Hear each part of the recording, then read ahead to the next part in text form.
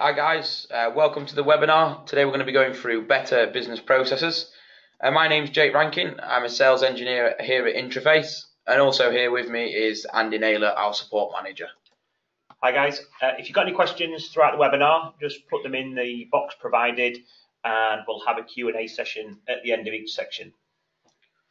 Okay, so we are the top partner for Bitrix in terms of the number of projects that we deliver for them. We're located in Sheffield, England and New York. What we can offer is pre-sales services from scoping out your requirements, implementing your system, training you, and then offering you ongoing support on that system, so we always have the structure to offer you a workable solution for your business. Also, we have just opened up an office in Dubai as well, so I just missed that off there. So just what is Bitrix? So Bitrix is a collaboration platform. It has an excess of 35 tools which can assist your business functions.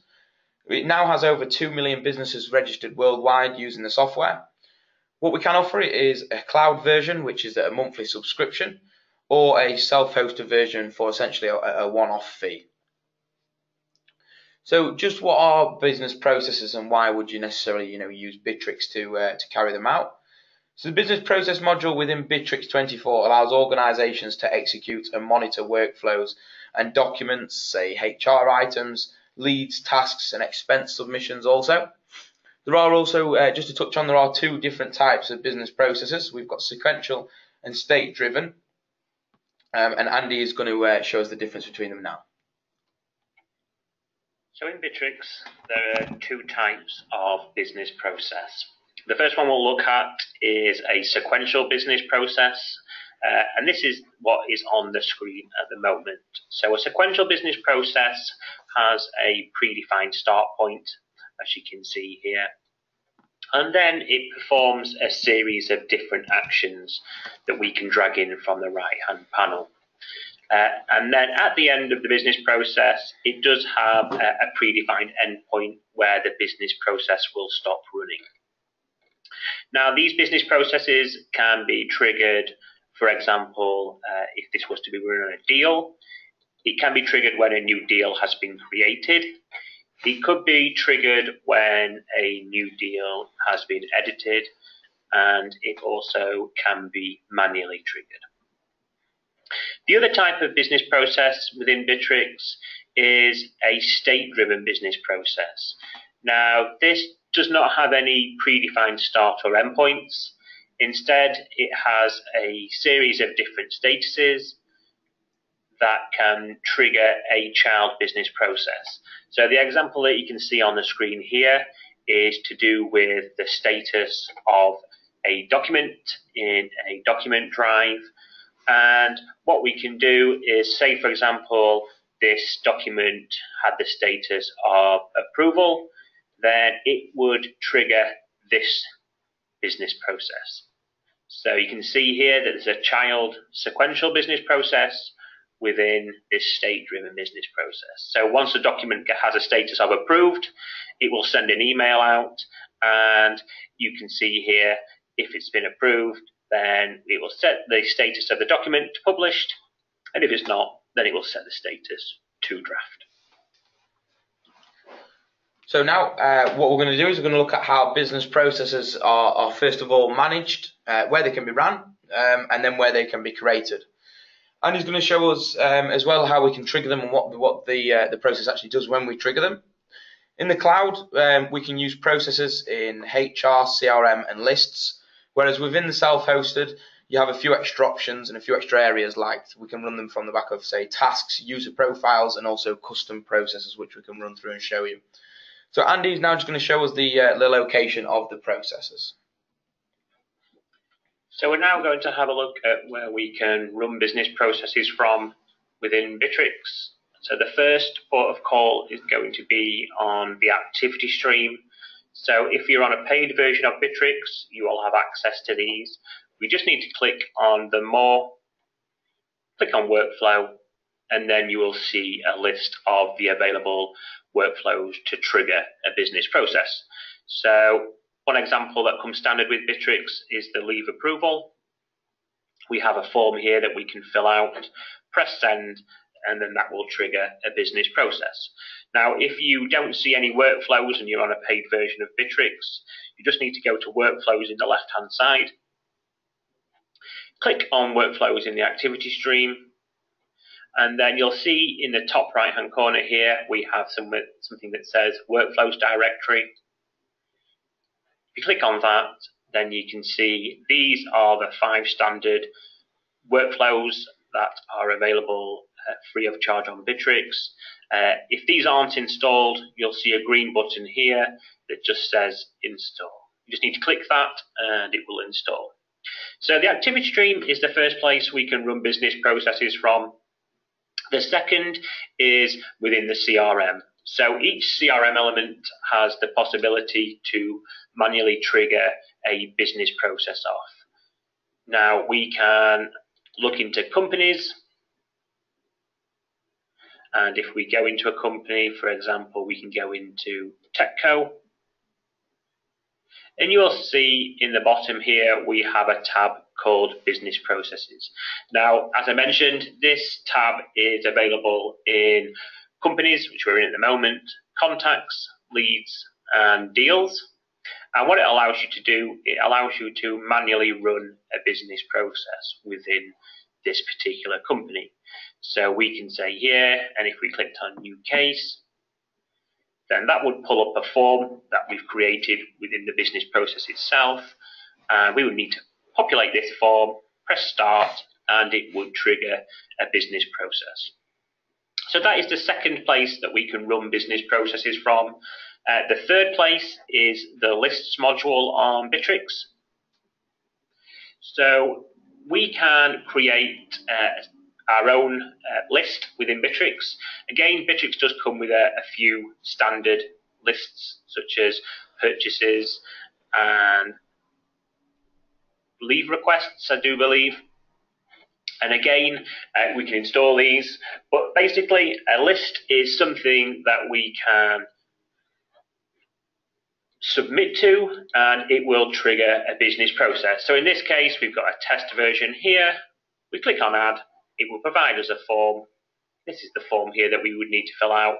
And once we've done so, it will trigger a new business process off and populate the form that you see on, the list that you see on the screen here. So lists are the third place where you can run business processes from. And lists aren't just a standalone module. All the lists module are available in all work groups as well. So you can trigger your own business processes off within a work group. Now the fourth and final place we can run business processes from are document drives.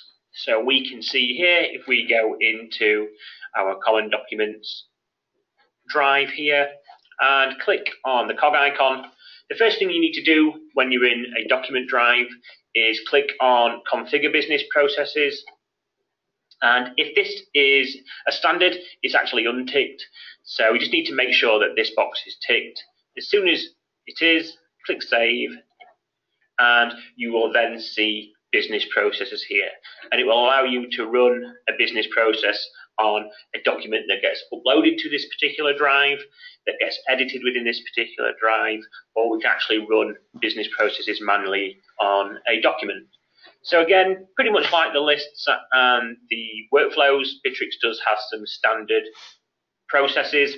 So you can see here, a few of these are the older versions, but you can see here that Bitrix comes with 7 free business processes within the document side. So you just need to, again, if these aren't installed, you just need to click on sequential and then install the templates, and it will preload these business processes for you. So that is the fourth and final place where you can run business processes from.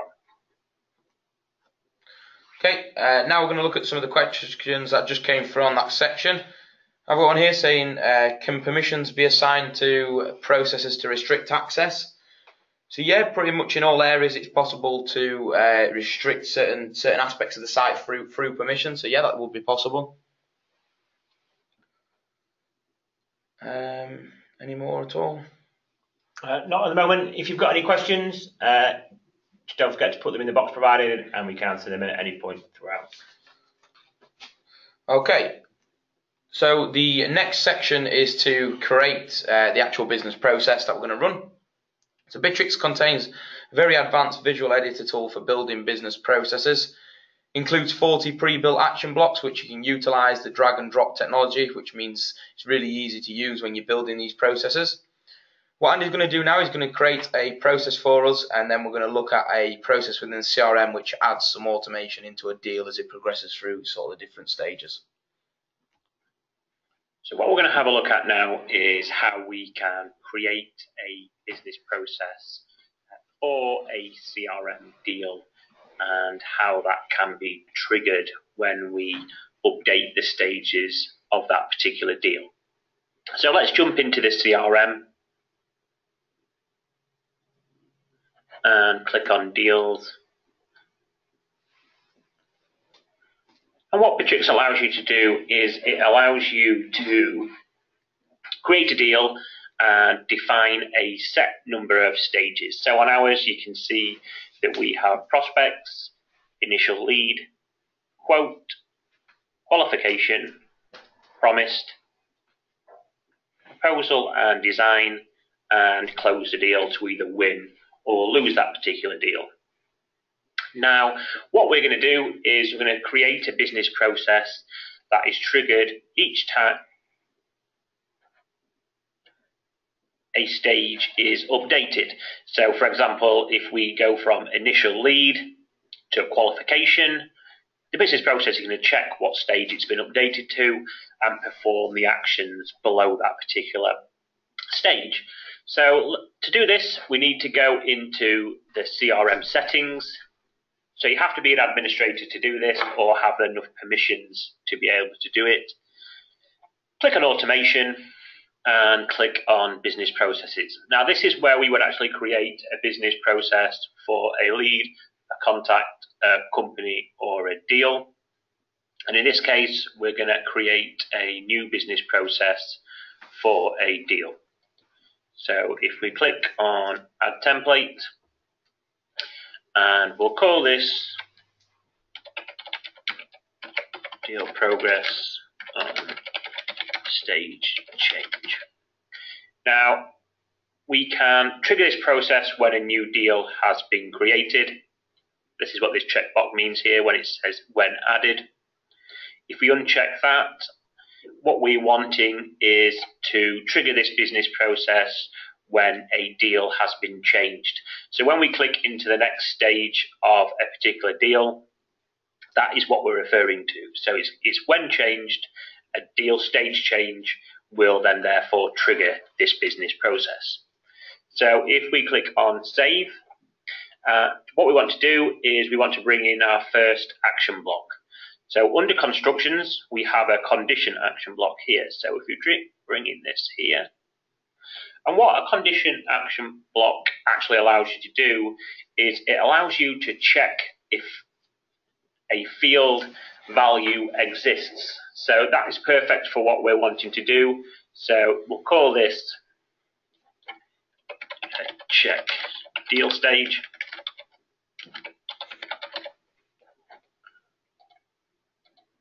And then we're going to have 3 different branches to this.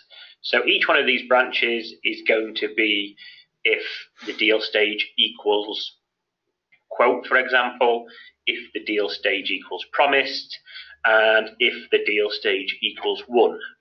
So to define those values, we need to click into the cog icon here. And let's put this one as quote. And then your condition type here, what we need is the element field. So what that is referring to, it's referring to the field within the deal. And we need to find stage. So if we find stage, that should then bring in our values. We need the condition to be equal to. So if stage equals, and in this one, we're going to have quote. So if the stage equals quote, then it's going to perform the actions below this particular block here. Now the second one, we're going to do exactly the same, but we're going to look for promised. So again, let's find the stage and let's select promised. And then finally, we're going to have 1. And then again, stage.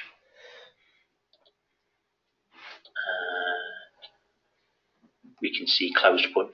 Now, just while we're on this screen here, the possibility to add different deal pipelines makes this really, really flexible. Because if we have, say, for example, you can see here in bold, we have sales team A pipeline and a sales team B and a sales team C, we can actually check for the actual stages within each one of these pipelines. In the CRM settings, we can actually set different deal stages for each pipeline. So you can be really flexible on how these business processes work, especially if you've got different deal pipelines.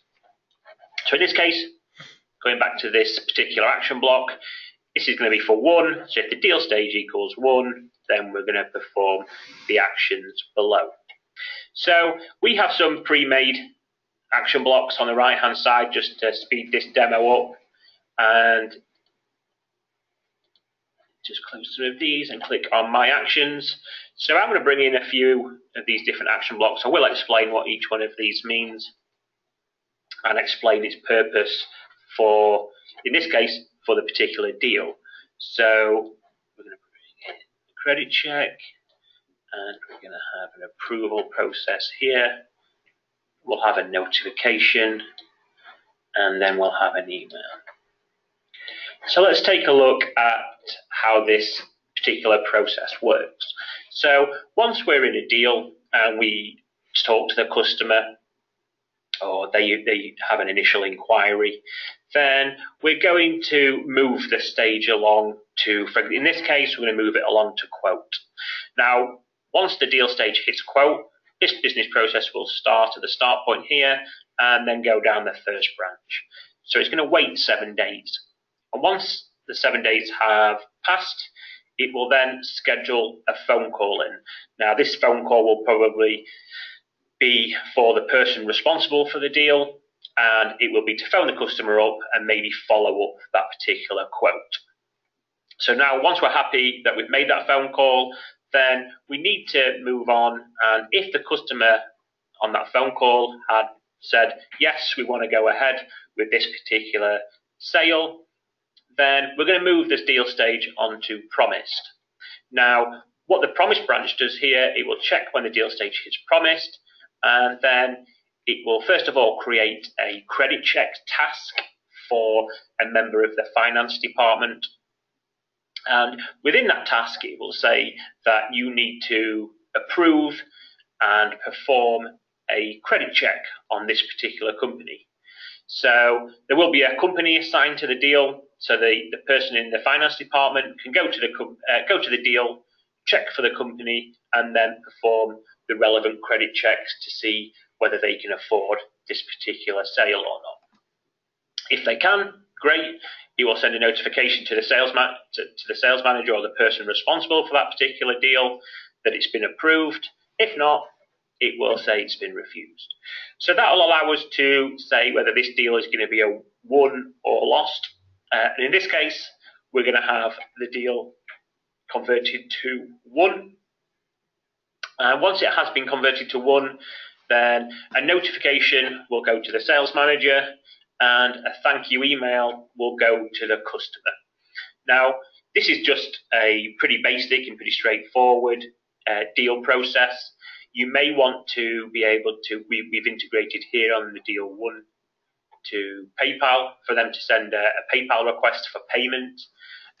We can include, if you've got more stages than this, we can include multiple branches.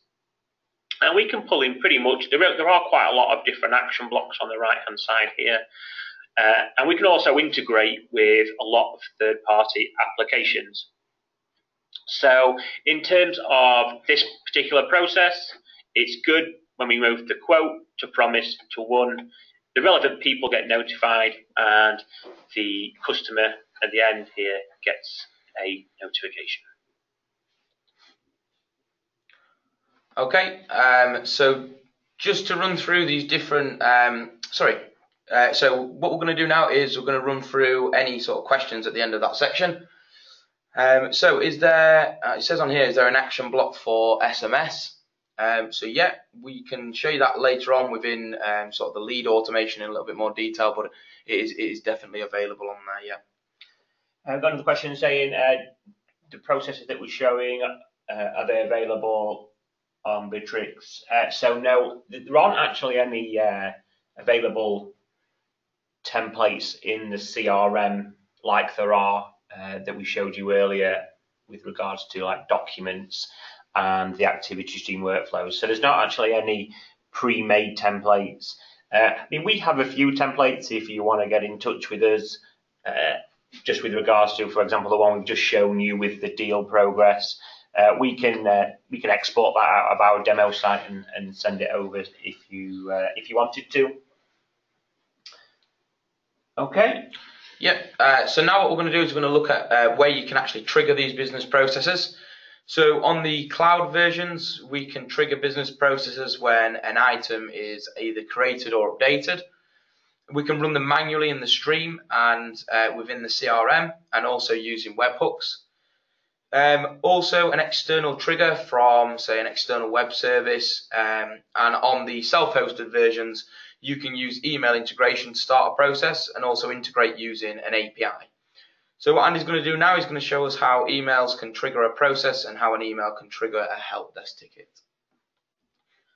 So on the self-hosted version of Bitrix, there is a couple of extra features. So Bitrix has a capability to accept emails via a mailbox that is set up within the control panel. So if you go into the control panel here and click on services, and then scroll down to mail, and then we'll see mailboxes.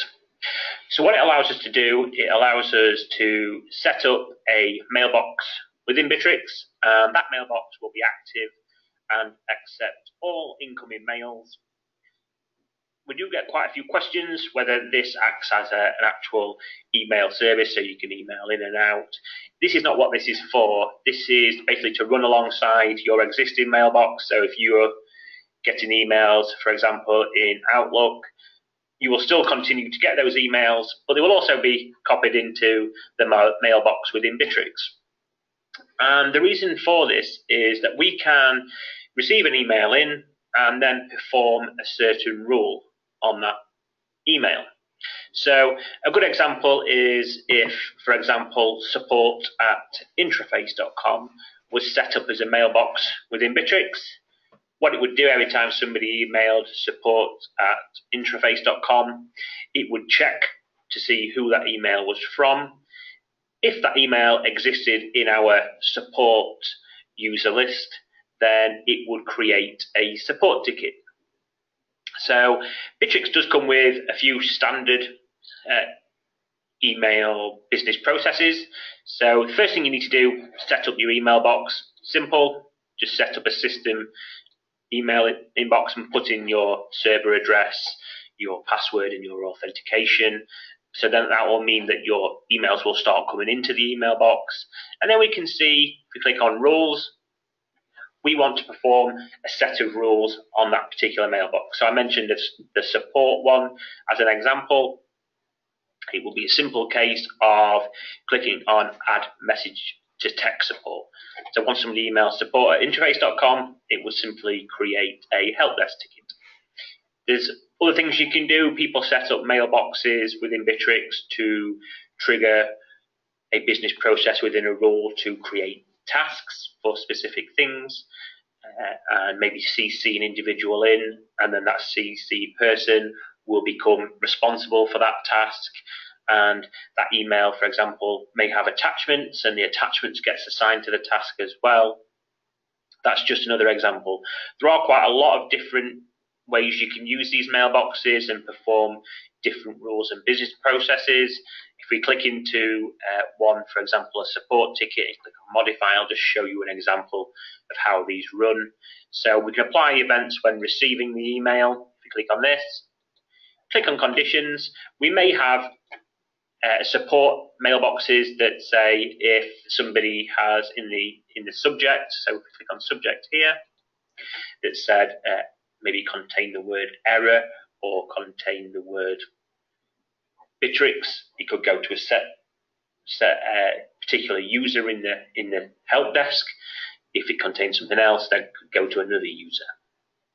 And then we can perform, like I say, we can perform business processes that we would usually code in here in PHP, or we could put down in here for different rules, can perform different actions.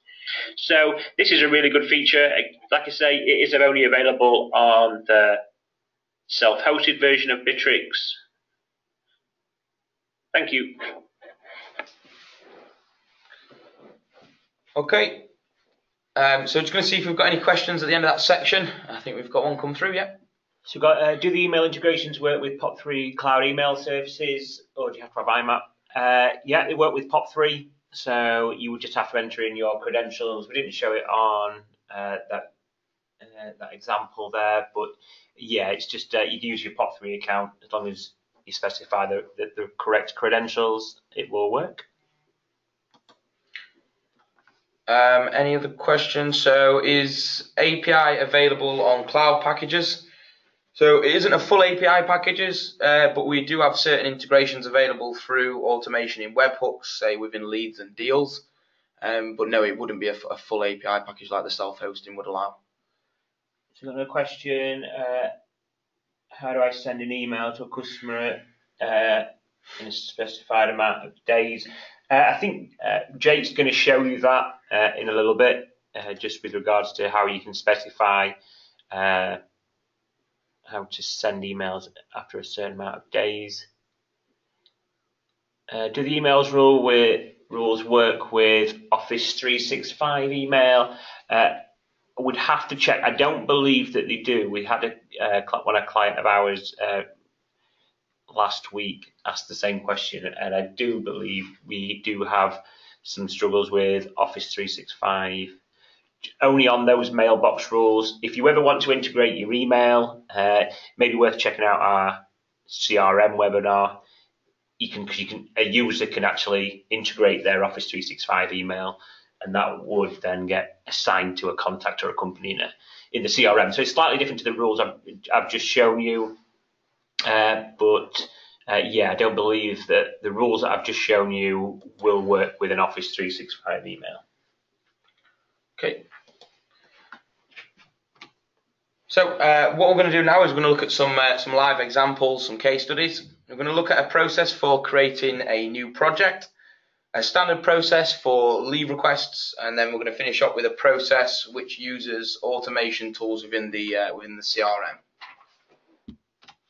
Okay, so if we just go into the activity stream, just under the more and workflows, we've got the new project process. So this is a custom process. We're just going to fill out this form. All these fields can be changed and customized to capture what information you may need to capture as a business. Let me just fill out this form very quickly for us. So add a name for the project. We can select a manager.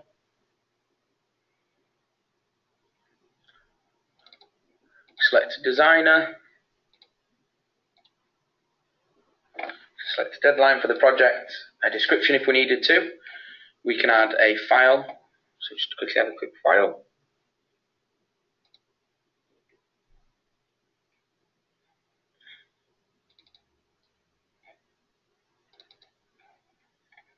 We can select a project type. So we'll just send the project across, send the form across. After we've submitted the form, it gave us a new item at the top of the activity stream. If we go into our pending across the right hand side, or in our workflows on our left and workflow tasks, we see we've got the requests to approve here.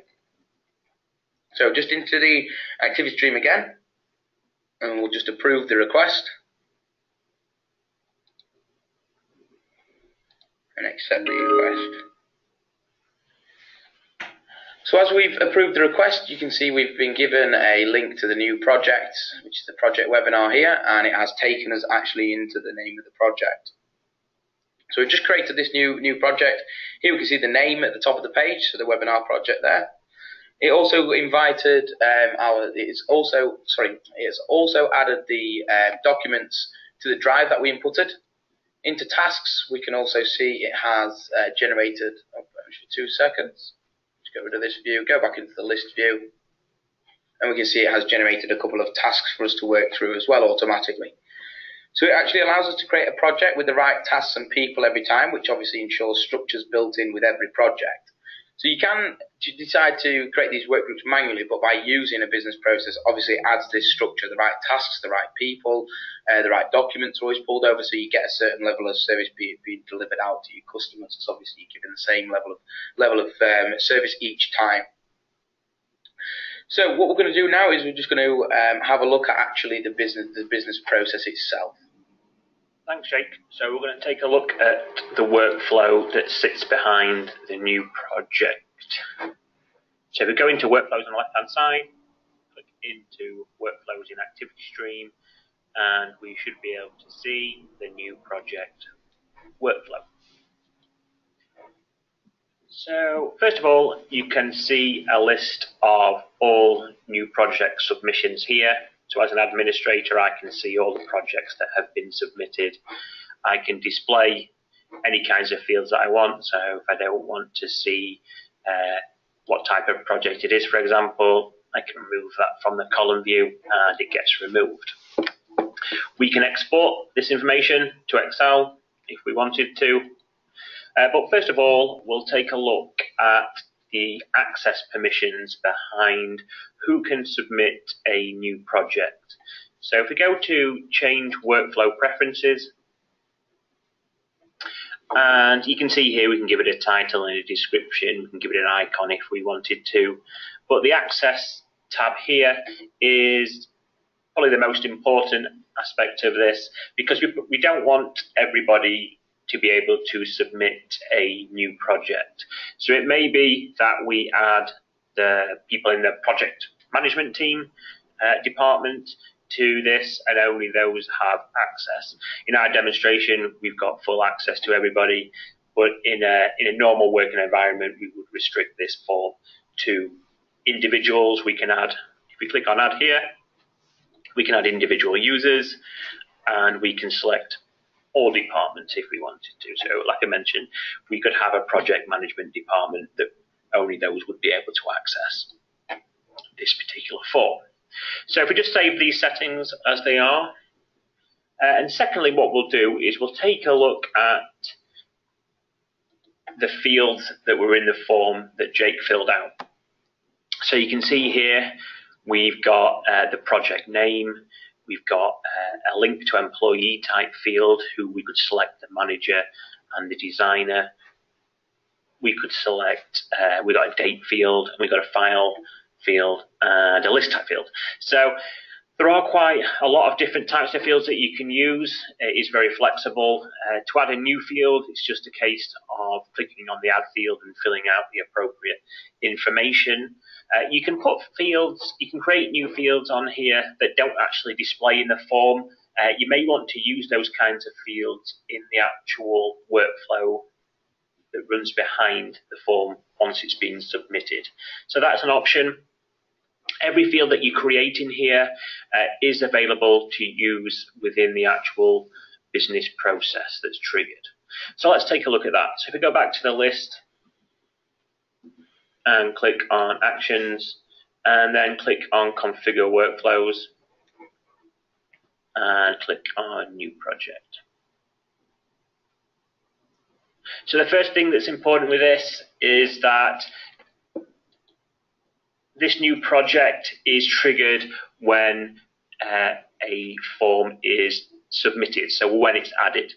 The when changed is a bit irrelevant for this kind of workflow, because we won't actually be editing any entries that get made into it. So we'll uncheck that box and we'll keep when added ticked. And then we'll take a look at this business process. So it's a sequential business process. So once the form has been submitted, it starts at this start point here. And the first thing that we have is the approval process. So if we click into the cog icon, and you can see here that we have an approval process, and the approving person is the project manager. So let's just take a look at how we got this. So let's delete it for the moment.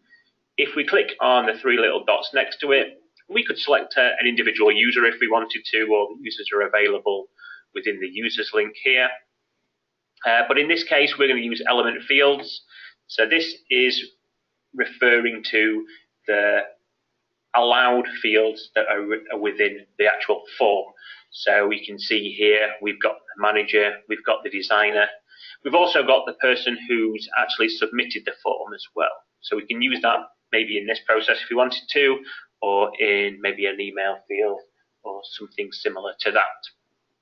In our case, it's the manager. So if we click on insert, you can see it adds it in here. And as we scroll down, you can see we can give it a project, we can give it the assignment a name, give it a bit of a description, and we have the accept and refuse button names as well. If you wanted to, you can show the comment box on the approval process. So we could give a reason maybe for why this project has been refused. And we could include that maybe in the user notification for if the project is refused. So in our case, we approve the project, so it goes down the left-hand branch here. We have a PHP block, which is only available on the on-premise version of Bitrix. And the only reason why we use the PHP block here to create the work group is because we are creating it for the extranet. So in our project, it's going to be an extranet project, and we're going to invite extranet users into it. Now, if you wanted to, like on the cloud, we could use in the other action blocks here, we could use the create new work group instead. That's the standard action block within Bitrix. It's for the sole purpose on our project is because it's an extranet work group, and that's how we build it on here. Then we have a notification action block, so we notify all the members that a new work group has been created. We add the members into the work group. We have a drive upload design specs. We have a drive action block here, so the file that was submitted in the form gets submitted to the new workgroup drive. And then we have a preset number of tasks that are created. So having the process running behind the form that gets submitted really does give it a structured approach to creating new projects.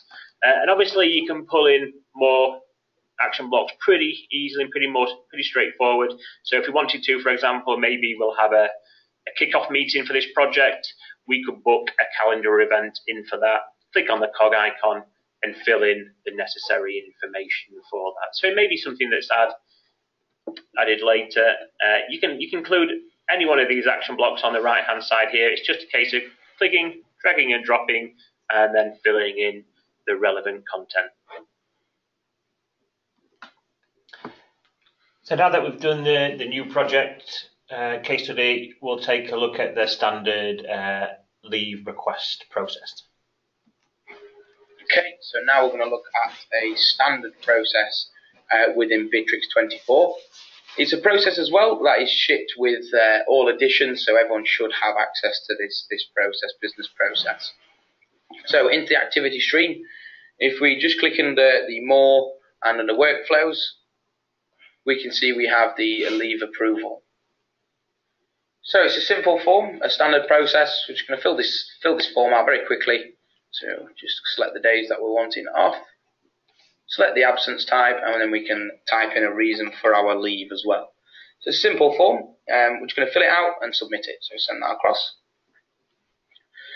So the request now has gone over to our supervisors. As you can see at the top of the page, at the top of the activity stream, we've got the leave approval, which has gone over to our approver.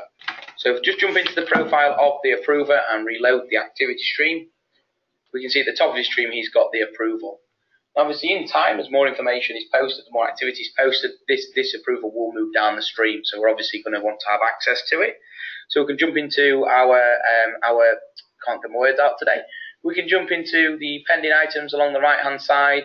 We actually don't have the widget set up at the moment, but we've got the workflows along the left, so jump into the workflows. And as you can see under our workflow tasks, we've got the leave approval for John here, which we can accept.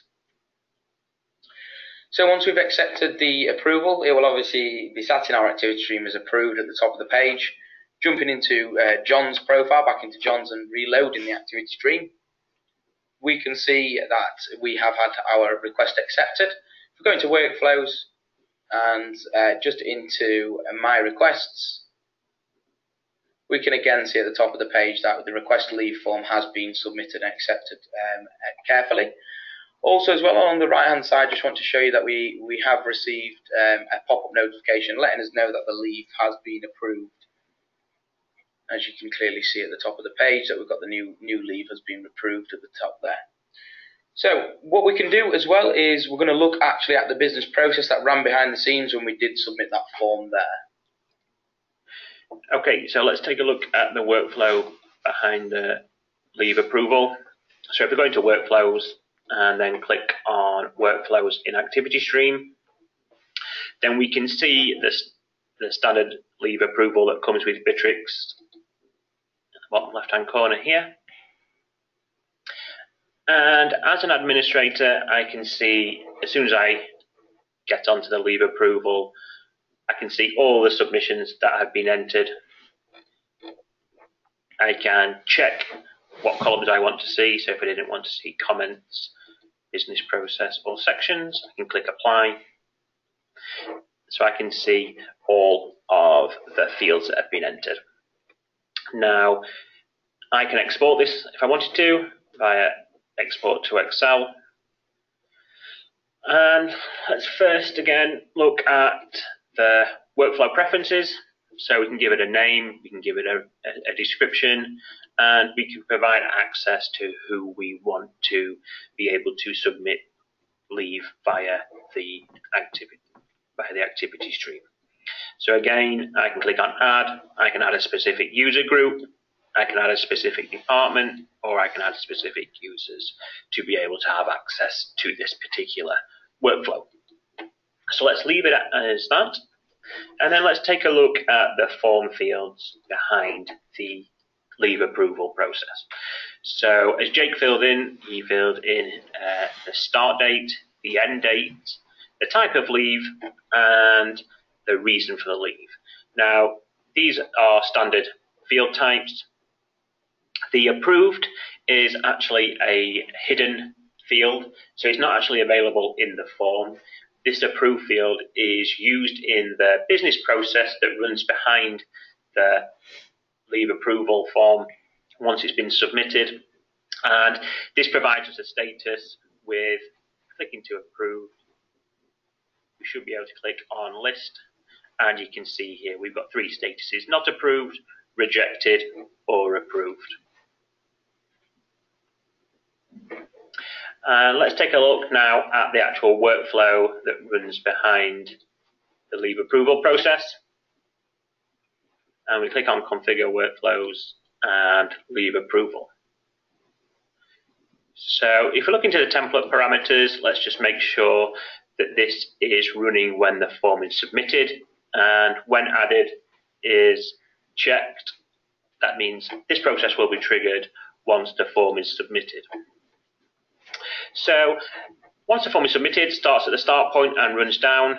This is a really important block here, so we can select an employee action block. And what this allows us to do, it allows us to set the user's supervisor to be the person who is going to approve this individual's leave. Now, if the person doesn't have any supervisor, then we can specify a member of the HR team to approve or reject this individual's leave. Now, as we go down, we can see the standard approval process here. So this either goes to the supervisor or the member of the HR team.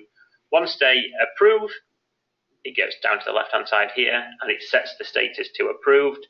If it was rejected, we set the status to rejected.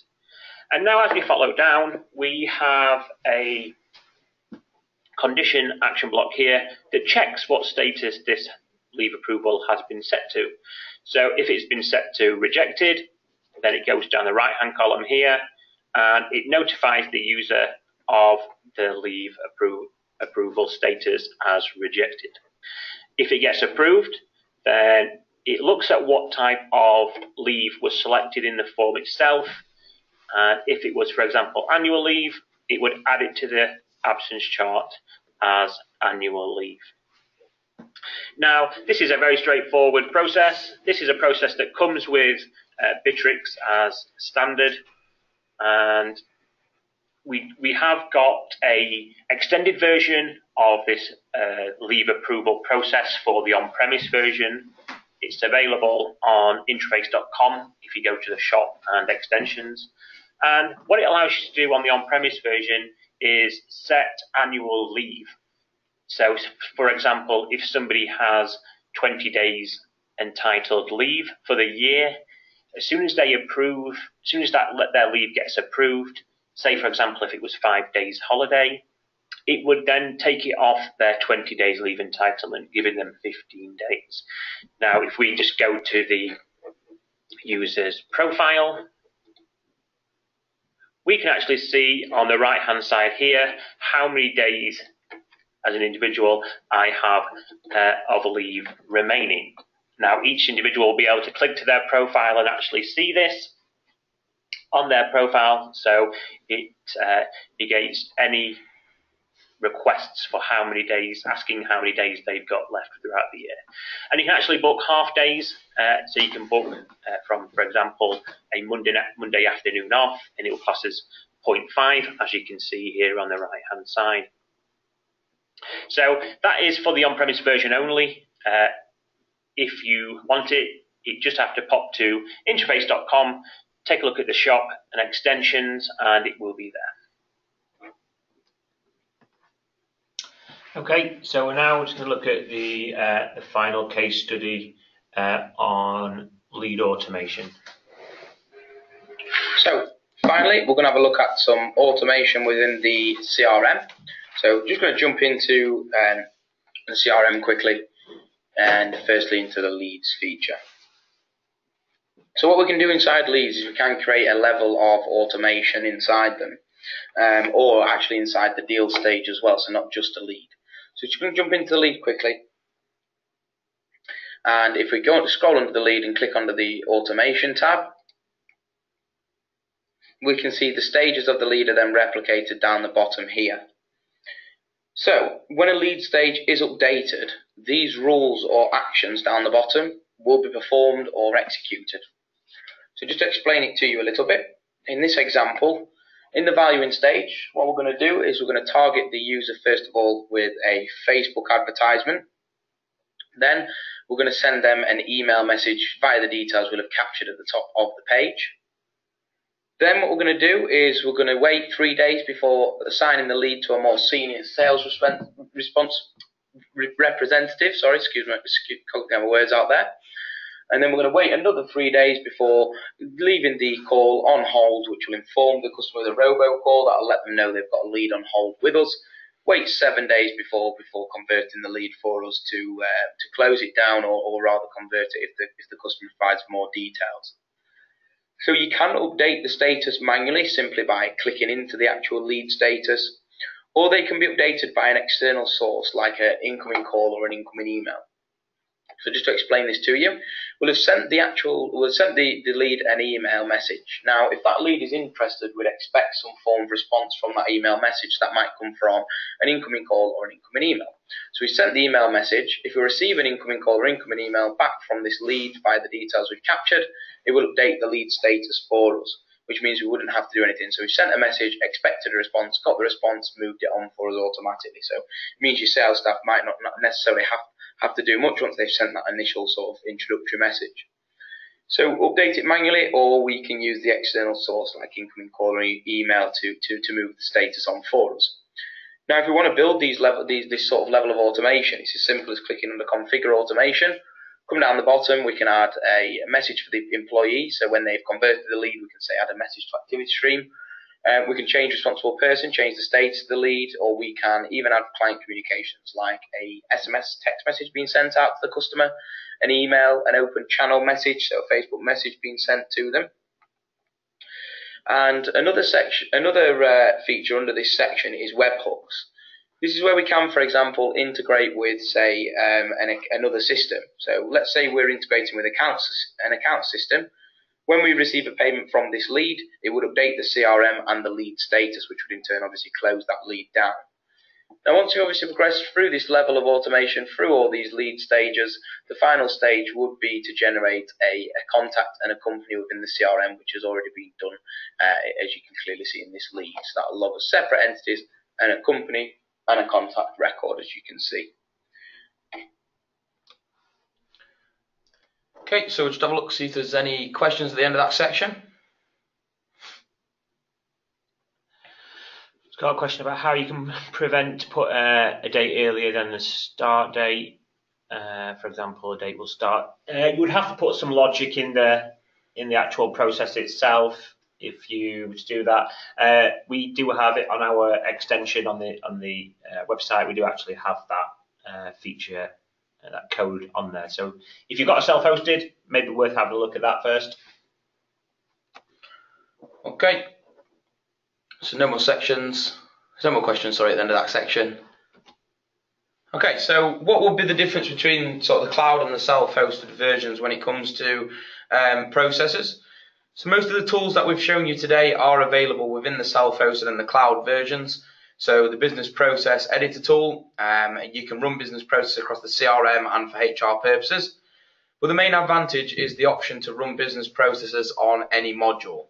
So that's anything from tasks, user profiles, and the custom features we've shown you. Another feature of the self-host is that you can then trigger business processes from, say, an external source, like an email or even an API call, which is obviously a huge benefit. If you are wanting the self-hosted, if you are wanting a cloud-based product but do want the self-hosted advantages, then we can offer the hosting solutions for you. You can self-host, but it will still be available as a cloud product as well. Access through any sort of browser window, which means you can always get in there. So if you are wanting to take advantage of those additional features, please do get in touch using the contact details, which will be displayed at the end of the webinar. So just in summary, what we can do is we can create business processes that can be run on documents, CRM items, HR, and lists. We have a workflow creator, which we have looked at, and also these processes can be then triggered manually, automatically, or from the status of something via, say, an email or a call coming through to us. Coming soon, we've got some webinars on, we've got the next level CRM webinar, perfect project management, HR toolkit, and our self-hosted advantages. We're here at the same time every week showcasing the advantages of Bitrix. So if you do want to get in touch or wanting a sort of personalised webinar, then do get in touch via the details provided at the end. But thank you very much for tuning in today. Yeah, and if you've got any questions, just still put them in a box provided, and we'll be able to answer them in the next 5-10 minutes. Thank you. Thank you.